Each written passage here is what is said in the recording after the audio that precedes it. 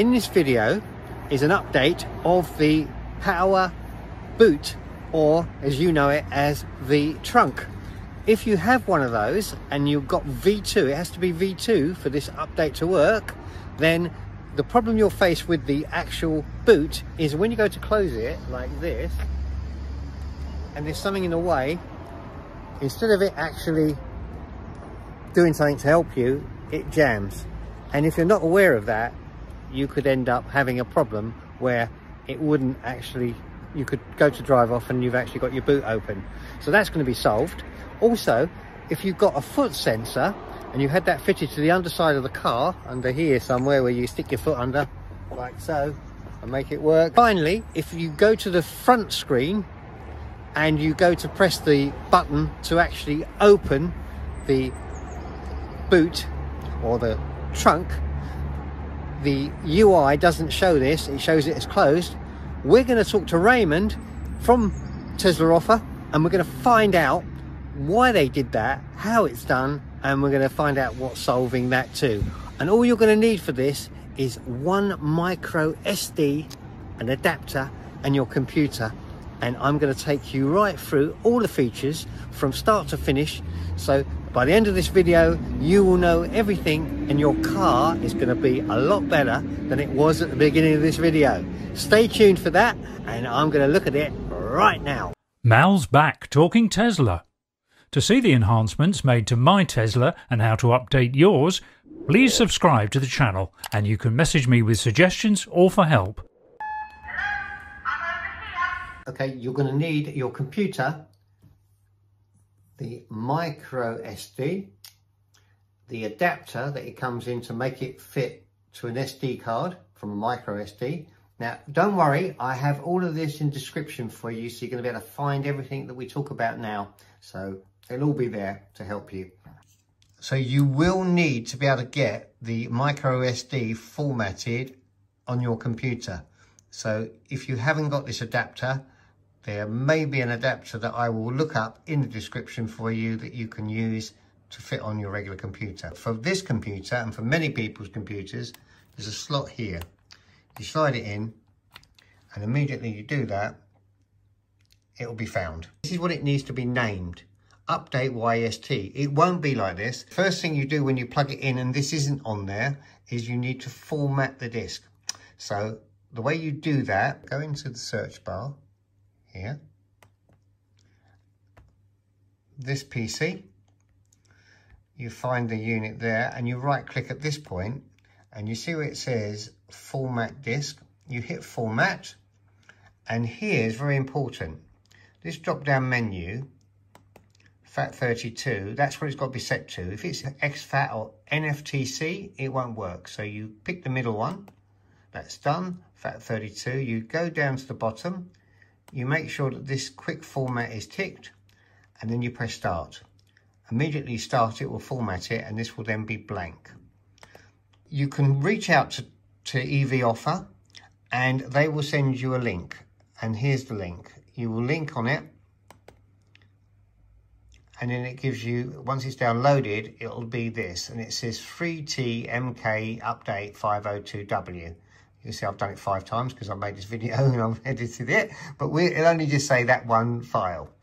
Now, what I've done next is, rather than muck about on the MicroSD, which you could do, that's the simplest way, I've put it into a folder, and I'm going to transfer it after. But I've created a folder to put it in, so if I into my little thing, and I made it into documents. So it's there, and we're going to load it up. And I'm going to edit it. Now, to edit it to the right format that they want it to say update.yst, you need to rename it, the file. So rename the file here. And then you want to get rid of everything and make it say update.yst. So what you do is start at this end first, scroll over to the right like that, then you can delete it. And then you've got to get rid of all this bit in between of .st. So you come here, and then you go like that and delete that, and now it says update.yst. Next, you're going to drag that into your folder. And it's asking me, do I want to save it? Yes, I do. So that's fine. It's going to save it. It's there. I want to drag that into my folder that is the SD card now, which is here. Copy it to the Tesla trunk E. That is what's come up on my drive. It will come up on your separate, something separate. Once you do that, it will be dragged and that will be your file.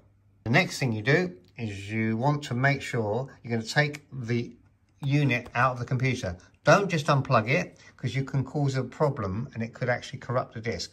There's a little icon on your computer just here, and you want to, it says safe to remove hardware and eject media. So you should go click on it, double click on it, like so, and it's giving you the option to remove. Don't worry, I've got two hard drives in there. We're not worrying about that one for a minute. We're just going to take out the one SD card. So we're going to just go yes, eject it. As soon as you eject it, it says safe to remove hardware. You can now quite happily unplug it without any problem. So we have it now. I'm going to talk to Raymond from EVOffer, who was formerly Tesla Offer. They've rebranded. And once we talk to Raymond, we're going to find out all about why this update's come about. So let's go to the car. Okay, I've got my fateful tester box that we're going to test after we flash the control box with the new software. And if you've actually talked to EVOffer, known as Tesla Offer before, you may have spoken to Raymond. So we're going to talk to Raymond now and find out all about this update. Hi, this is Raymond from Tesla Offer. Today we are releasing a new firmware for our electric trunk. In this new update, how many features have you got? So you will have 3 features. So with the old version, what was it like of the screen? Because it was quite unusual what you did. Previously, our trunk will show as closed if someone is sitting in the front seat. A lot of people find it very confusing because the trunk is opened, but the UI shows that it is closed. So if it was so confusing for everybody, what was your reasoning behind it? Why did you do that in the first place? The reason why we make it closed when someone is sitting in the front seat is because we want to enable the button so you can close it from the screen. But since the UI is too confusing and not a good idea anymore, before it showed a top view, so it doesn't make a big concern. But right now it's just it doesn't look good. So we released this update. Now people will ask, those that have got the old-fashioned V1, the first one that you made, will they be able to get this latest update and make it work for the features? If you are using V1, you don't have this feature. It's only for V2 or above. So with this new update, can you explain what you need to do to actually make that work? Right now, you can see the trunk is shown as opened, but if you need to close it from the touchscreen, you just need to press on the brakes. So can you give us a little demonstration of that, please? That would be great for everyone to see. Thank you. So after you press on the brake, so it will enable the button for you, so you can use this to close it. Now, since we've had the facility of the new update to allow car wash, and those that had foot sensors had a real problem with that. Because whenever they're having a car wash, it might trigger the foot sensor. So we add a new feature. So in order to deactivate the foot sensor, you can just press on the emergency button here, the emergency flashlight, and it will disable the foot sensor. So whenever you are doing the car wash, you can enable the emergency flashlight, so you can disable the foot sensor. Right. Basically, what I was going to ask now, with the new trunk update, previously, you saw in the beginning of this video, it hits the box and it just catches it and it will stay there. And then basically what will happen is you might not know, you might have just walked away from the car and found that you've just left it open, or it's not quite closed and it's leaving the car into that vulnerable position. So what have you done now to help this? This version, we will take it into another stage. So if you close it and it sends something, it will go back up. So this is a more completed anti-pinch feature. So this will be released together with this update. Well, thank you so much, Raymond, for your time with us today. And bear in mind, if people need to get hold of you, they can use Telegram on your contact part of the website. It will show you the links to do that. So that's good too. And if you do want to get in touch with him, remember that in Beijing it's quite a long difference. So if you were at 12 midday in UK, it's going to be at 8 p.m. there. And if you know, if he might take a while to get back to you because he could be eating his dinner, and then you think, why aren't you getting anything back? And the guy's sort of got to do that. Anyway, once again, Raymond, really appreciate this, and I hope that's been helpful. Thank you so much. Hope you like it. Thank you. Right, so now that you've seen how that works, let's show you how to flash the actual MicroSD into the control box and the procedure that you need to actually make it work. And then finally, we're going to do the ultimate test and see that if I flash the software, everything's done okay, will it work on my box? And don't forget, if you've loved this video, please be one of my followers. I'd love you to be one of my great followers. All you need to do today is subscribe to the channel, hit that notification bell, and that way you'll get notified when it's all coming through with a new video. Right, let's get over now to the control box, see what we've got to do there. Right, once you've got your little faithful SD card and then the micro SD, we're going to flash the actual software now. So what you need to do is get to the control module, and the control module is in here. So let's just take this up into behind here like so. Okay, can you see just here by the pink plug is where you put the SD card, and what they say to flash it is insert the micro SD card into the control unit. The red LED will flash rapidly. When the LED becomes static, the software is done. So let's go into it. So there it is, just in there.